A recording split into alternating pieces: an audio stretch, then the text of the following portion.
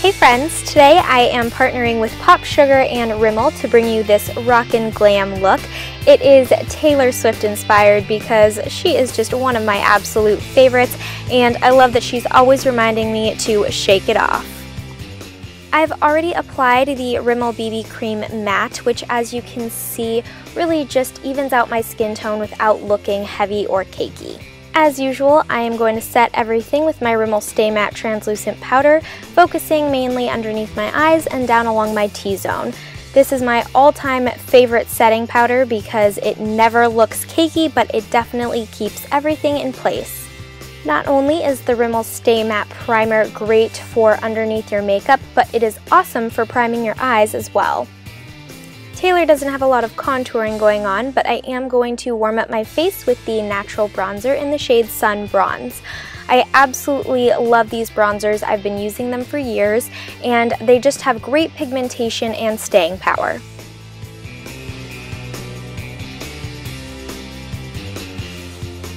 She also doesn't have much in the way of blush, but I am going to use one of the new Stay Blushed Liquid Cheek Tints.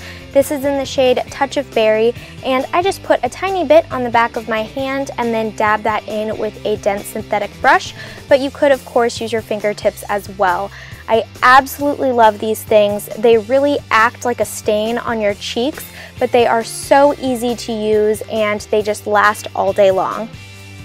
Taylor's shadows in this look are really soft and neutral, so I am using this Glam Eyes Trio in the shade Spices.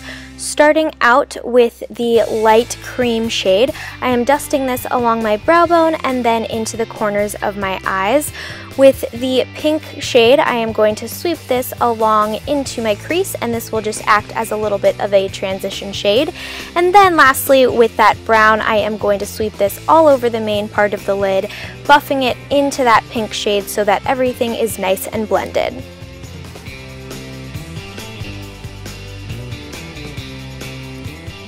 I'm also going to sweep some of that brown along the lower lash line as well.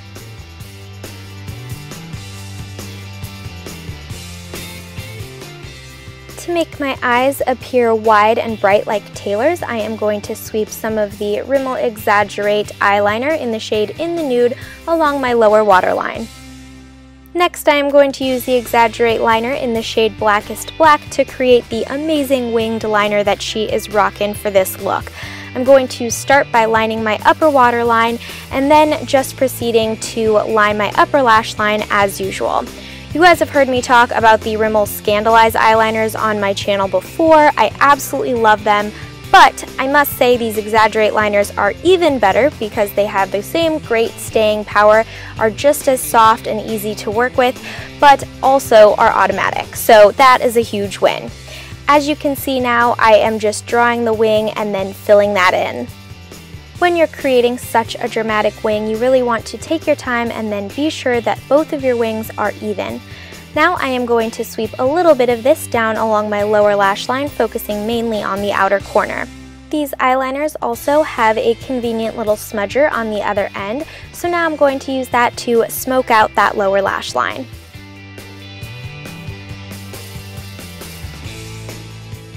Next, it's time to curl those lashes. To complete the eyes, I am going to use my current mascara obsession. This is the new Scandalize Rockin' Curves mascara. The Broken Heart wand is the first of its kind and is curved to fit the lash line and really just grab each and every one of those lashes. The formula is so amazing. It does not flake or smudge, and as you can see, just gives you mega volume for lashes that are amped up and lifted. On to that amazing red lip. I'm starting out with my Rimmel Exaggerate lip liner in the shade Ravish. Basically, you see these in every single one of my tutorials because they are my all-time favorite lip liners. They work so amazingly, they're easy to use, and really just give your lipstick complete staying power. I'm pretty sure I have these in every single color. So as you can see, I am lining my lips and then filling them in. Then I am going to top that with the Moisture Renew lipstick in the shade Diva Red. This is a gorgeous lip color for fall. I know I'm going to be wearing this a ton, but these lipsticks are so hydrating. They do not dry out my lips. but the pigmentation is wonderful and they do have great staying power. And now we just seem to be missing one thing. There we go. This is the final look, and I hope y'all have enjoyed this Taylor Swift inspired tutorial. The hater's gonna hate, but we always have to remember to just shake it off. Thank y'all so much for watching. I hope you have an amazing day, and I'll see you guys again soon. Bye!